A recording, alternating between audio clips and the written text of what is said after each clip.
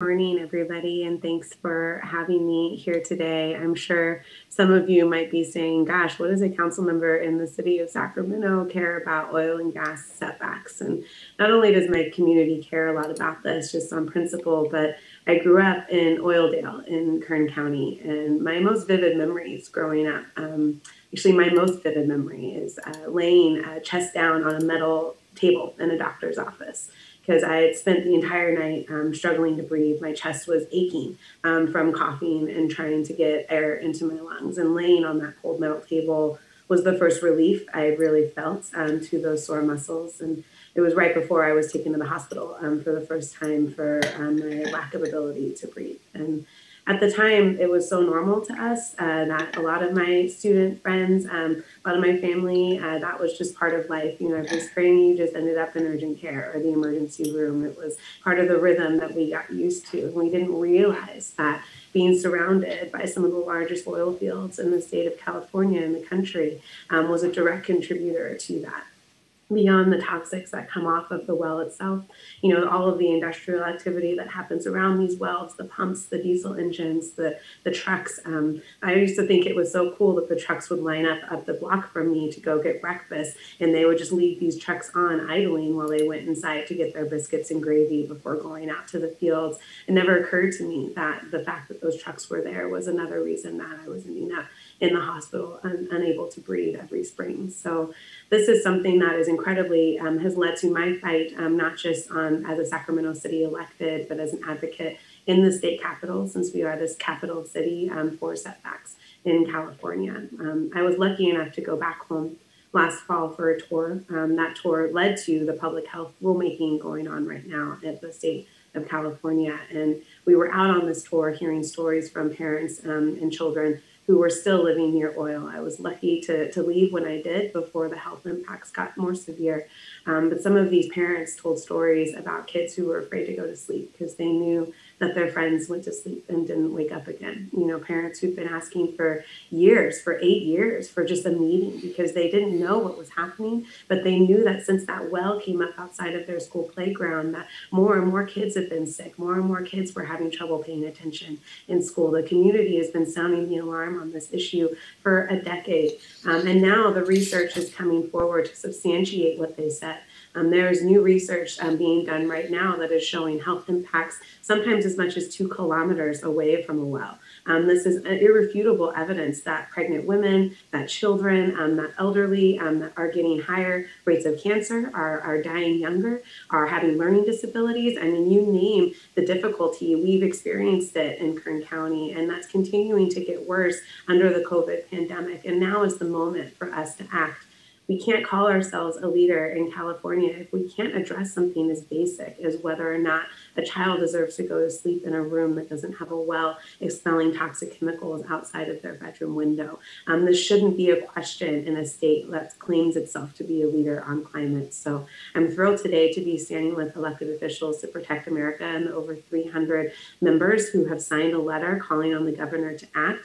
He has the power to act. He can act today if he wanted to. We shouldn't have to keep fighting this at the local level, at the state level, at the legislature, when it's something so urgent and so obvious to those of us who've been in those communities. So thank you for having me here today, and I look forward to the rest of the discussion.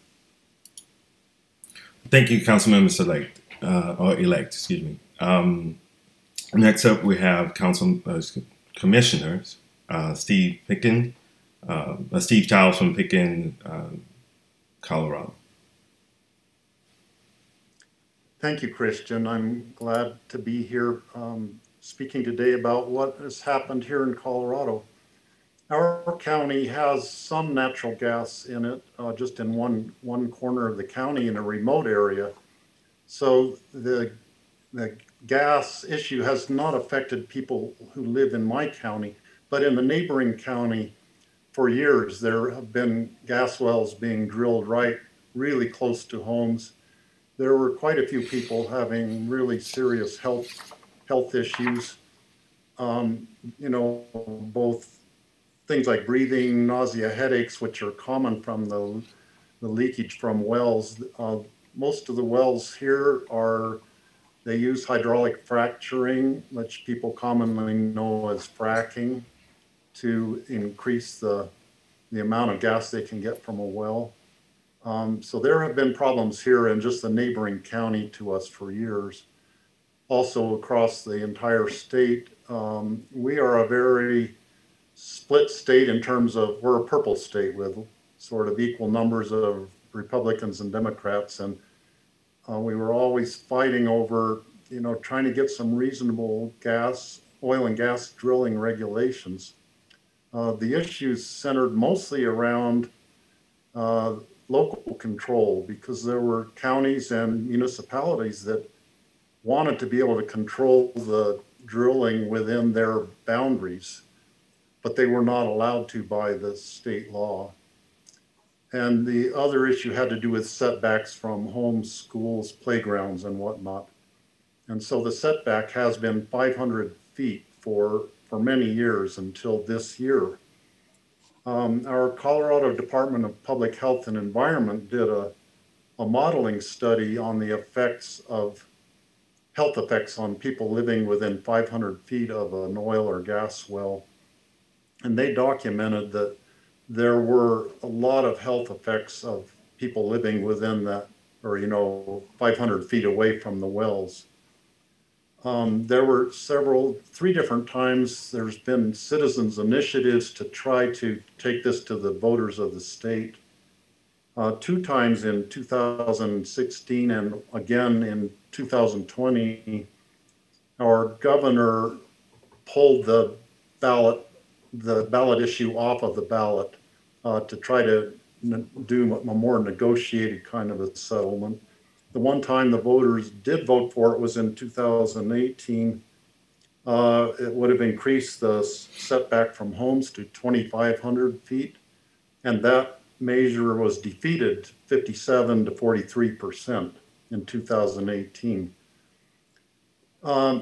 Since 2018, our state legislature and the governorship have all been in the hands of Democrats.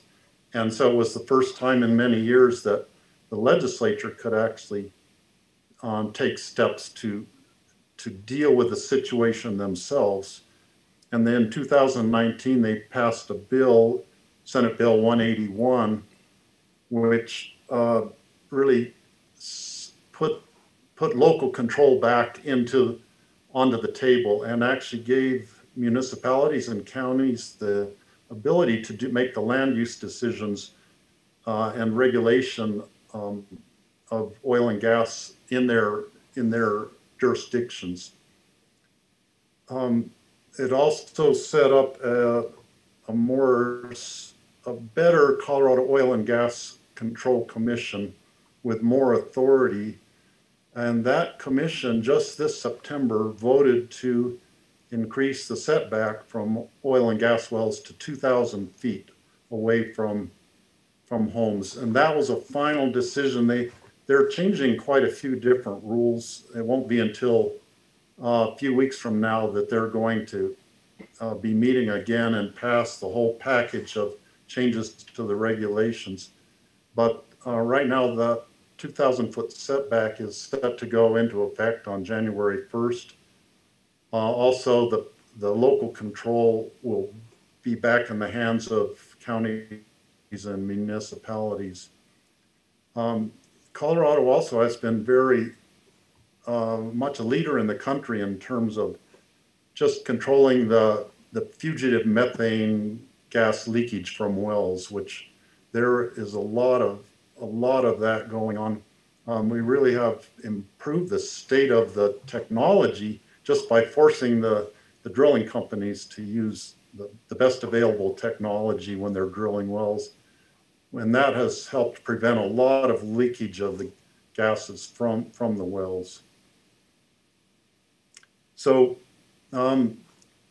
Colorado is a leader in oil and gas regulation now across the country. I hope that our example can be used as an example of what can be done in California. Definitely help to have both the House and the Senate in our state to be controlled by the Democrats, because that's how they were able to pass the meaningful legislation.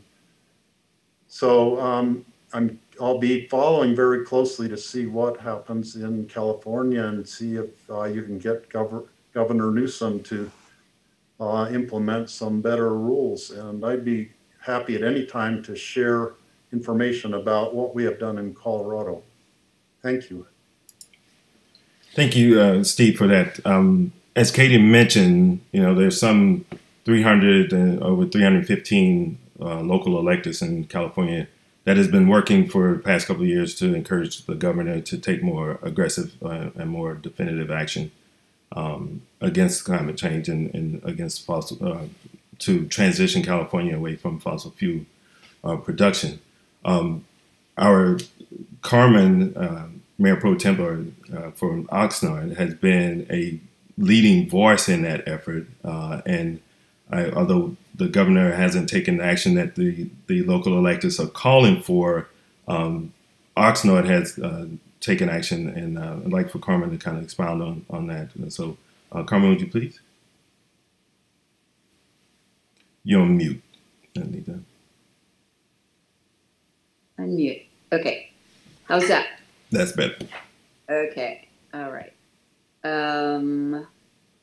Let's see. Let me know if there's a problem with that. Anyway, it's just a pleasure and so important to be on this call with my colleagues here, and congratulations to the new council member coming in Sacramento, a wonderful town that I used to go to all the time before the pandemic. My background is I'm an attorney. I was a legal aid attorney for many, many years in our community. And when you're an attorney, you're focused on your individual client's needs.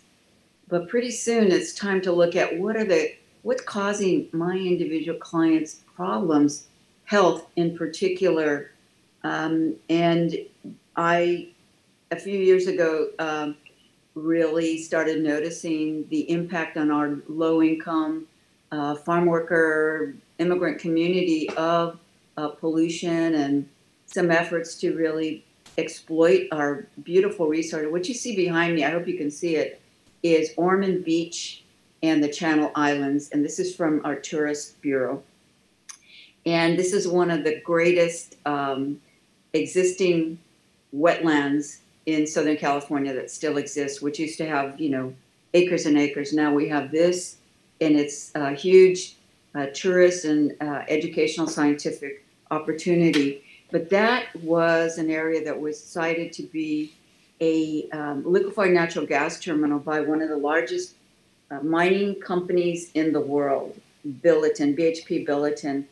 And we found out about it, and the community found out about it. And at that time, the powers that be said, oh yeah, Oxnard is a great place for this. So that pipe was gonna, the terminal, which is like a football field long ship, will be sitting out there between those two islands you see, potentially subject to earthquake and breaking. And the pipe would have come ashore through our very poor neighborhood and threaten all of us, including our public safety workers, our hospitals, our schools, our businesses, our homes. And our community rose up and said, oh, no, you don't. You're not going to shove this down our throat. And we organized to stop the liquefied natural gas terminal. And that was in 2007. And despite the support of the governor at that time, the chambers of commerce, the people who are going to make some money off it, we opposed and were successful. So that set our community off on a path of fighting for better health, for environmental justice, and for not being taken advantage of. And later on council, when I got elected to council, we opposed a gas-fired power plant on our coast, which had been there for a long time. And there was an effort to redo it. But our community, once again, now that we had the momentum and the community forces to tell our council, I would say with my leadership, I have to take credit for that, no, we want something better. And now what we have after a long, expensive struggle We have a battery storage facility off the coast that's 100 megawatts that's going to replace that old obsolete technology using natural gas and seawater to cool the process. So we're making progress in this community that nobody thought could say or do anything. And that's what's happening now in our county. Our county has, in their general plan, before I am there and before I had anything to do with it, has adopted a 2,500-foot setback from oil drilling because of the health consequences of oil drilling. We know, as the commissioner said, what the health impact is. We know because of what the new council member said about health impact from oil drilling. And we need better. And health should not be a partisan issue. The health of our children. Asthma is a horrible disease. My brother had it. There were times when he said, I can't breathe, I'm gonna die. If you have this in your family, or you know people have it, health is the most important thing. And that's what this is about. And it's also getting our community to be more modern. Let's use the technologies we have. Let's answer the call of our young people to address climate change. And we can do both by investing in new energy. And I think there's a lot of momentum for it. The people want it. The governor has shown leadership on this, and I want to see more. We all want to see more. And be the leader that California prides itself on. But let's make it real. Let's not just have great ambitions, but let's make it real. Change is hard, but we can do it. As we say in Spanish, sí se puede. Yes, we can. Well, awesome. Thank you, Carmen, for that. I want to say, just for the participants, for the media and the participants in the audience, I didn't say this at the beginning, but if you have any questions, please post your questions in the Q&A section of the webinar, and we'll get those answered. With that, though, we already have a few questions been posed from the audience. First, I'll turn this open to Katie and to Carmen. Carmen, you mentioned that Ventura Oxnard has been able to establish a policy for 2,500-foot setbacks. I know the elected officials, your organization, elected officials to protect California, has been pushing that or encouraging the governor to do that statewide, and that the California legislature had attempted to take up legislature about that to address the issue. What's your thoughts on why that was not successful in being passed, or why the governor hasn't taken it upon himself to act under his executive power? I will say that I don't really know where the governor stood on that. I know just a couple of the supporters of the legislation, and we really ought to look at why it didn't get through. AB 345 was a state rule for 2,500-foot setback, and I think we have to look at really where money comes into this for getting legislators or local elected officials to vote really not in favor of the people's health. And it's disappointing, but money still plays a huge part in how legislators decide. And I really hope that we, in the future, near future, shine a light on where the money comes from. The oil industry, God bless them and their workers. The workers are concerned about their future. So the oil industry is concerned about its future, but it's a last gasp. And they put a lot of money into legislators who are going to vote no on this. And that happened certainly here. I think it's happening in Los Angeles, where the city of LA is looking at the buffer or shutting down oil drilling. Culver City is a city we should all look to. Culver City in California, which is, it's sort of West LA, and people consider it more affluent. They have a major oil field next to them, and that city council decided that They wanted a different future for their city and passed legislation. And of course, it'll all be challenged, but we have to stand strong and say health is the most important thing. And money to legislators, we should look at who's doing it. We should look at some organizations that are called AstroTurf that pretend to be community-based, but are really supported by these industries to protect their shareholders, not the workers, the shareholders. And we just have to change that. All right, thank you. Yeah, and I will say, in addition to Supervisor-elect's points, which are very spot on, all three of the Democrats who voted against AB 345 had taken significant oil money. I was there, I was one of the names that Senator Hertzberg spat out of his mouth when he was making the argument against with the frontline community member. And the other dynamic here is labor, is the building trades specifically, because it's not all of labor. We've gotten great support from other labor unions. The problem is that the building trades are making this about whether or not they will have jobs. And as someone who grew up in Kern County, let me tell you, people have been getting laid off in the oil field for as long as I've been alive. This is not about California climate policy. This is about global oil prices. This isn't a long-term employment plan for places like Kern County. What we need to be doing is diversifying that economy, so that's not the only good job for somebody who wants to work with their hands and is in the trades. A lot of these oil field workers aren't even unionized, and the union jobs in oil fields are actually very few and far between. Most of these are low-wage workers in incredibly dangerous work. There's a story of a gentleman who was sucked underground and boiled to death, essentially, when things went wrong in a fracking incident. There's been explosions at some of these sites that have killed workers. This isn't an ideal job, and you shouldn't be forced to choose between your children's health, your family's health, your environmental health, and a good job. It shouldn't be that way. The other resident who was on the call with me, who Senator Hertzberg also targeted with his comments, was a former oil field worker.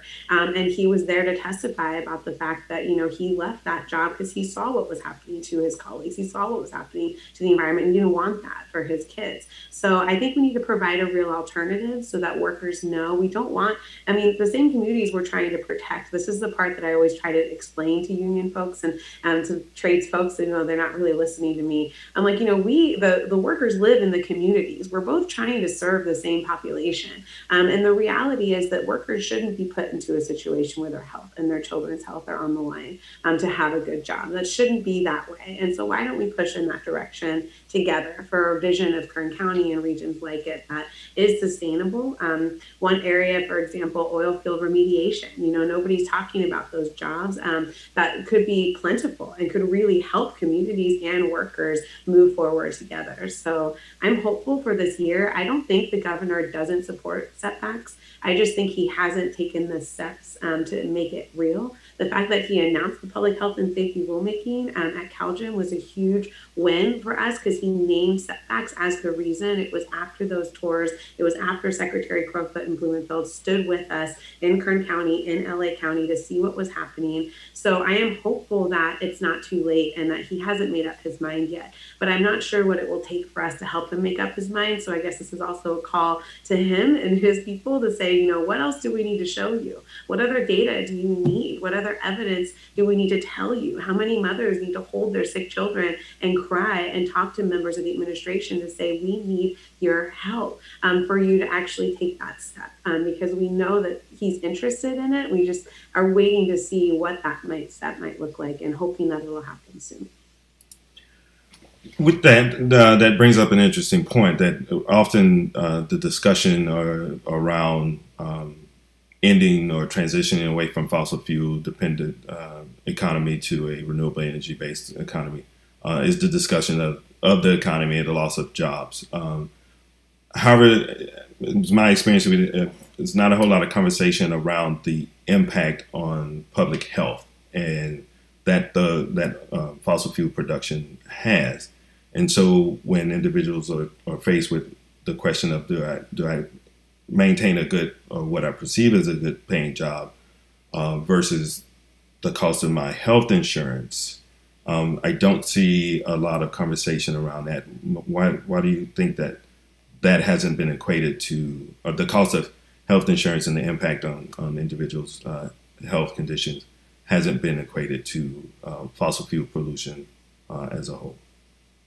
Yeah, and I think that's a great question because, like, what was it worth? You know, my parents missed a lot of work taking care of me. You know, how much does it cost for that night that they stayed awake watching me take nebulizer treatments every 2 hours and wondering if it was time to take me to the emergency room or if they could wait till morning so that they could go to the doctor? I mean, those costs are hard to quantify, and I think that's part of like this.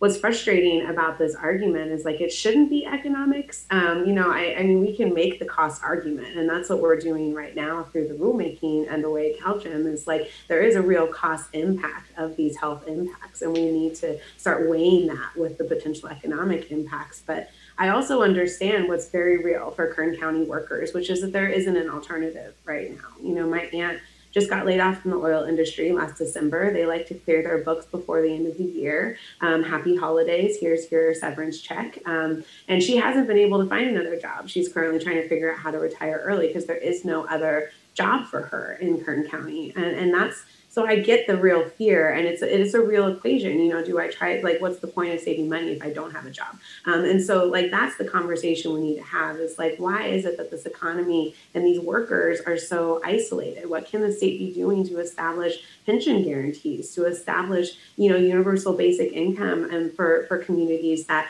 are being hit by this sort of economic failures of our state that's really left behind communities like Kern County. And that's something we all agree on. And so, like, why can't we have that conversation? Our climate policy has no impact. Oil is going away in Kern County eventually. So why don't we do it thoughtfully? Why don't we really design what that looks like and protect health first and really take the steps to ensure those workers have those options available to them? That's the conversation that I want to have with the building trades and with the legislature, not about whether or not we should, but how do we do it thoughtfully to ensure that workers and families don't get hurt in that process. And that's what just transition is about, right? It's not just about communities, it's about workers too. How do we make sure we're guaranteeing those benefits? We're guaranteeing that income so that they can really make the choice to move away from a career that's hurting them and their communities. And I'd love to see the state of California do that. There was a proposal last year to do wealth taxes and capital gains taxes and corporate tax loophole reforms that was put forward by SEIU California State Council that could have created a significant general fund boost so that we could have really had that conversation. And like that's the nut we have to crack in California. And I wish that was the way the conversation was framed, not about what was worth more or less, because like that, I mean, the equation is going to skew on the side of like saving a life is going to be worth more. But like there is a real cost to what we're trying to do economically that we need to really plan for. And I hope, and I want to have that conversation. All right. Thank you. Steve, similar question. How did Colorado kind of deal with that question of the balance between health and public health and the economy? Well, there definitely were health issues, and that's why the Department of Public Health and Environment did the landmark study they did on the health effects from gas, the different volatile chemicals leaking from the oil and gas wells. I think that, you know, they picked the 2,000-foot limit right now because the voters had rejected a 2,500-foot limit. So it remains to be seen. You know, I'm sure there will be fewer health effects from the 2,000-foot setback, but there are already a lot of oil and gas wells that are operating right next to homes, within a few hundred feet of homes and of schools and of playgrounds. Also, there's, you know, oil refining in the Denver area, and one suburb of Denver is, you know, one of their major industries. The air pollution there is really bad, and they have a lot of health effects in that neighborhood too, from just bad air that people are breathing all the time. I think it's interesting to note, listening to the discussion of the two people from California. We have a town near us that is right in the heart of the gas field in our neighboring county. And it's also right next to the largest oil shale deposits I think, in the whole world. They say there's as much oil there as in the entirety of Saudi Arabia. All these industries, the oil shale and the gas industry, are boom and bust cycles. And right now, with the gas prices being so low, there's virtually no drilling going on in this part of Colorado. A lot of people are out of work. Well, in the town of Rifle, they had a mayor there who had a lot of foresight. And years ago, he started developing solar electricity production. And Rifle right now has the highest per capita solar electricity production of any place in the United States. And this is in a little town right in the middle of the gas field in Garfield County, Colorado. I think that's very telling that one elected official could see a way forward, something that could provide jobs, from a clean energy production versus the dirty production of other energy things. And also, it's interesting to note that one of the biggest solar arrays in Rifle is located on a Superfund site where there used to be a Union Carbide plant that was processing uranium products. It's highly polluted with radioactive material. There's a big chain link fence around hundreds and hundreds of acres there, and right in the middle of that, they put this solar array it's one that tracks the sun during the course of the day. So there are solutions on how we can deal with the health impacts by transitioning to clean energy versus the fossil fuel ones. Every one of the fossil fuel things has health impacts on the people who live in the area or the people who are the workers doing the extraction. Supervisor-elect Ramirez, with California being home to over 106,000 oil and gas wells, LA County, for instance, being a population of approximately a little over 12 million folks, with Inglewood oil field there, and its association of proximity to Culver City. Do you think a county-by-county strategy for getting setback regulations in place would be more promising than a statewide approach? You're on mute, sorry. I'm not sure exactly. It's a struggle everywhere. It'd be great to have a state legislation that would be uniform. I understand that there's possibly different concerns in different places, but the science is clear. And I think it is a struggle when you have to do it. There's so much right now. As I said, the county has adopted the 2,500 foot setback in the general plan. It's supposed to go in effect shortly. But right away, there is a group fighting against it, collecting signatures to overturn it. And money, I'm sure, is not coming from the worker. It's coming from the fossil fuel industry that have been really irresponsible about the liabilities they're leaving California taxpayers with to clean up, if we even have the money to clean up these wells.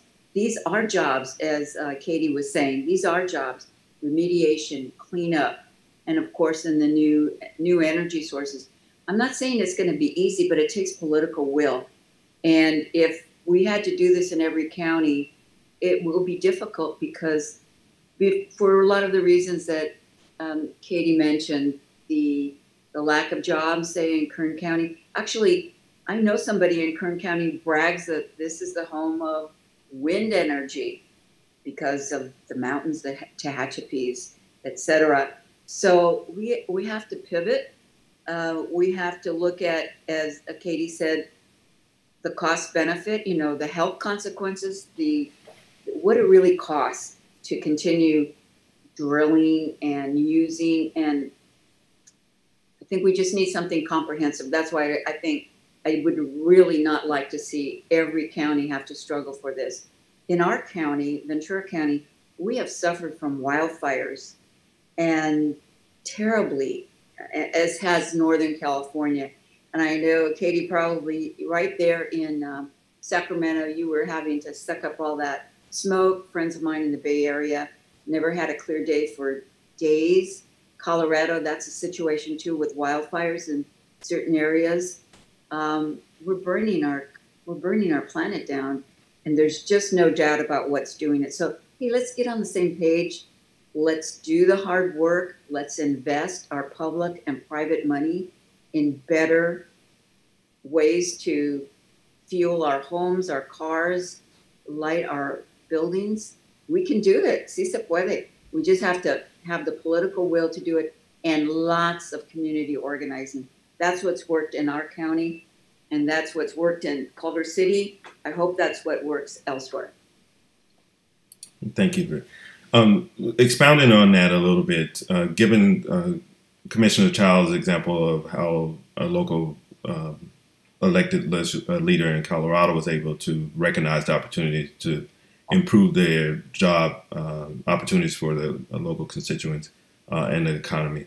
With the 2020 U.S. energy and employment showing that that green energy jobs have increased 4 to 6% among union membership compared to 1 to 3% across fossil fuels. What more do you think needs to be done or should be done, say from the government standpoint, from the state administration standpoint, to promote clean energy jobs? Well, I think, Katie, you go.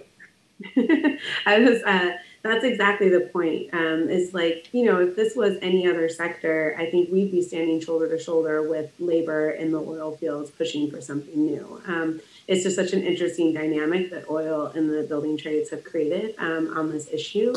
Even though workers are dying, even though they're losing their jobs, it's still, we're not working together versus in other places where you see, Amazon workers standing shoulder to shoulder with frontline communities saying we want clean technology and better jobs. So what I think needs to happen and what we've been pushing for in like the environmental justice movement space for a while is we want like these regional strategies. We can't talk about just transition in this sort of amorphous statewide level anymore. We need to get in to Ventura County, to LA County, to Kern County, and really work out what are the classifications of workers that are here now? What are the potential areas of growth? What jobs do we need? And how do we pull together all of the resources the state does have through GoBiz, through tax incentives, through investment to ensure we're strategically moving that economy in that direction? And we've seen bits of it. Like when LA Metro went for zero emission buses, they contracted those buses from a manufacturing plant in Lancaster with the local hire agreement to say it's not just about doing it, it's about how we do it and where we do it. And so we know how, but what we're missing at the administration level is coordination.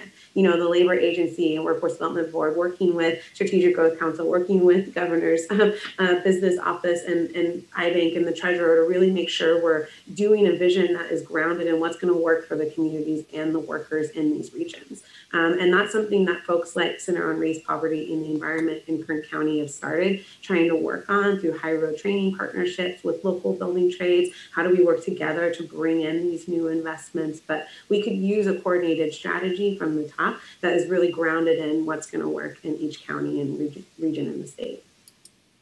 Awesome. Carmen, your thoughts? Well, I think that it's important to look at where we invest our public resources and leverage that with private resources from groups that have pension funds, other kinds of assets to, what Commissioner Child said was very important. One elected official saw the future and apparently had enough influence to get everybody to go along with that. And that's what it takes. People who have a vision about the future. I'm not saying this is going to be easy, but it's impossible when your community is fighting against you because of fear, because they don't know what the details are. One of my concerns is making sure that in these new jobs, that our disadvantaged communities are not left behind. In our city, we are a low-income city. Educational attainment is not very high, but I want to work with our community colleges, our workforce development board, and our public industries or private corporations to get them to invest in the training and apprenticeships in union jobs. I do believe in unions. I believe that's the way to get back to a healthier middle class, but a healthier middle class, investing in jobs that don't kill our future, either environmentally or just individually in our health. So it's a strategy that needs community support, it needs leadership, it needs a vision. We can do this. We just can't wait till the hammer drops on us as it is dropping now with climate change. We have to get ahead of it. We still have some time. We don't have forever. We've got to do it now. Well, thank you, panelists. I think this is all we have for today.